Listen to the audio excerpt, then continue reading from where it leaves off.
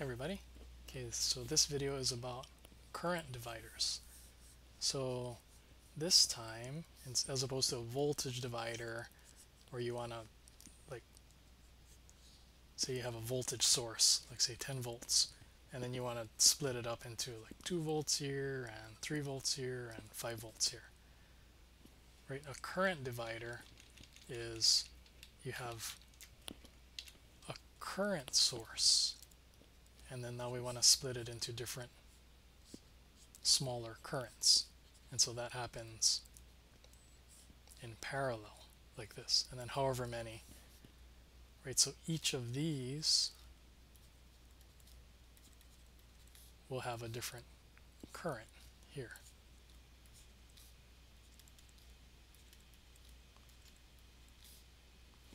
Okay, and so how do we solve for these currents? We know that they're all in parallel, right? This is all the same node up here, and this is all the same node down here. So the voltage across this source is the same as the voltage here, same as here, same as here, right? All in parallel.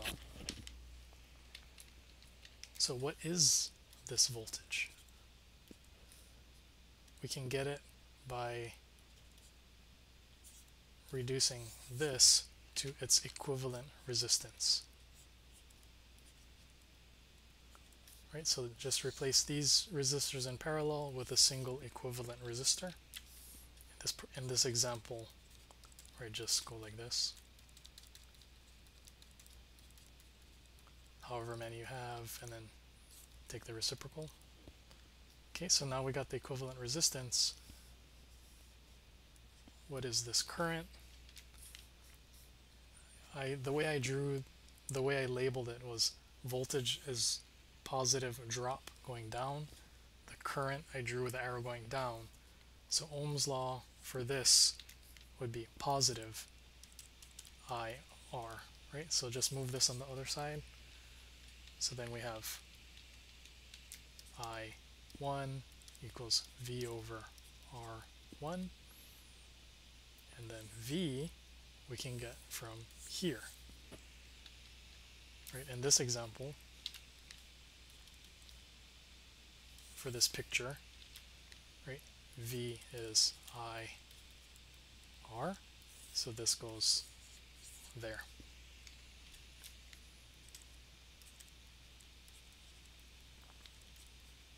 Okay, so then this is, and then you can do the same for each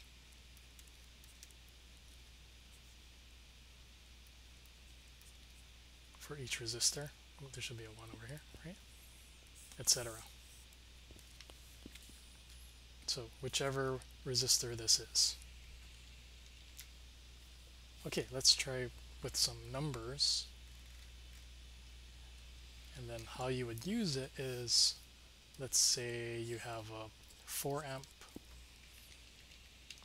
current source, and I have a device, say over here. It has some internal resistance. I don't want to give it 4 amps. Let's say I want to give it 2 amps. So how do I get 2 amps? So then one way is I could make a current divider like this. Right, and then let's say I'll make this 100 ohms and 100 ohms. Right, so then if I do that, what is the voltage here? It's going to be IR, but the equivalent resistance. So IR equivalent, in this example, 4 amps, and what's the equivalent resistance of these in parallel? Less than 100, right? So it'll be 50. So I could have 200 volts right across here. And then how much current here would be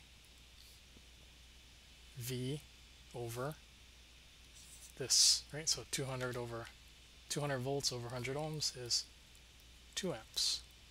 And here would be 2 amps. So that's my proposed design. right? Like I want to give this device over here 2 amps. This has some load resistance. I'll just make up a number like 10 ohms. Right, so then this is what I want to do. Right, that's 2 amps there and 2 amps over here. Oh, I forgot to draw the resistor here, right? So 2 amps here, 2 amps here. Wait a minute, not really, because this is no longer 100 and 100, right? Because I put this load in series, this is now larger than 100. In this example, 110. So the circuit looks like 100, 110, right? So this is now more. So what does that mean for the voltage? I thought it was 200 over here, but now what is it, right? It's 4 amps times these in parallel. So 1 over 100 and 1 over 110, and then take the reciprocal. Let me punch that in the calculator. Okay, so it's 52.4. 52.4. So then the voltage is about 210. Right, so with no load, I was getting 200 volts across here, and then 2 amps here and 2 amps here. But by connecting a load to my circuit, I screwed everything up. It's no longer 200 volts across, it's now 210. It's requiring a higher voltage. So then how much current now for each of these legs? So the current here, I'll call this I1, and I'll call this I load. So I1 is V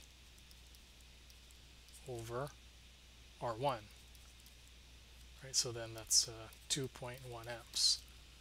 Across the load, well, I can just say 4 minus 2.1, right? But you can double check. If you do 210 over 110 ohms, it'll be 4 minus 2.1, so 1.9. So it's no longer 200 volts with 2 amps here and 2 amps here, not at all. It's 210 volts, and I'm getting 2.1 amps here, 1.9 amps here. Not exactly what I was expecting. And then the last step you should check is, I'll let you try it. Check the power for this resistor, and then the load. Because we need to check that nothing burns, right? So just for each of them, you just do, right, V times I, or I squared R, or V squared over R, right? It's all the same. Whichever numbers are most convenient. Okay, hope that makes sense. Let me know if you have any questions, and I'll see you on the next video.